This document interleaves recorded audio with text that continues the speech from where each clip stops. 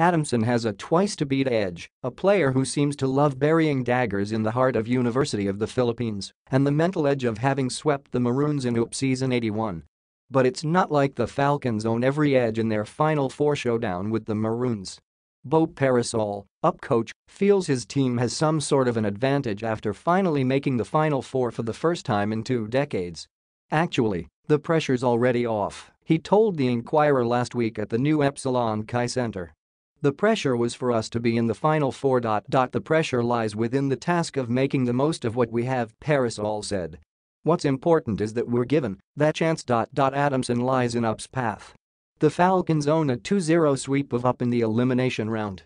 And the Falcons know what UP is feeling right now. Just like when I took over, during my first year, coming from a cellar dweller, we went all the way to Final Four," said coach Franz Pumerin. "That's the same scenario for UP right now. Hopefully our crowd will be there also, to at least give us additional lift." And while forward Sean Manganti has dealt UP heartaches this season, nobody believes this series will be decided by one player. "Manganti has been playing well against us," Perasol said. "It's something we need to address. To say he's the one who beat us altogether? I don't think so," Perasol said. "Adamson has a very good team. I think everybody contributes and everybody defends.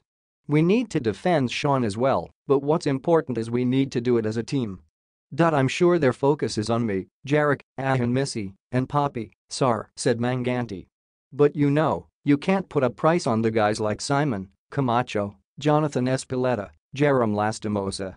Those guys do things that don't show up on the stat sheet. Every team needs those type of players, and I'm just glad we have those players who could step up, he added. "They don't care about playing times, and nobody in the team cares about stats. Nobody's a patter. Everyone just wants to win. We all want the same thing, we all have the same goal." The two teams collide on Saturday at 3:30 p.m. at Mall of Asia Arena. The day after, farther up north at Araneta Coliseum, top seed Ateneo takes on No. 4 Far Eastern U. Both Ateneo and Adamson need only one win to advance to the finals. UP and FU need 2 straight victories to do so. Ateneo coach Tab Baldwin, who doesn't fancy labels, wants his Blue Eagles to forget a tag they rightfully earned last season, defending champions. "We don't consider ourselves as defending champions," he said. "That's another team. That's another time. And I think our potential is significant now," he added. "The 2018 team has to stand on its own merits." On Sunday, this current Ateneo squad can begin earning its own merit against FU, the team that pushed the Blue Eagles to the limit in last year's Final Four and upset Baldwin's boys in the first round.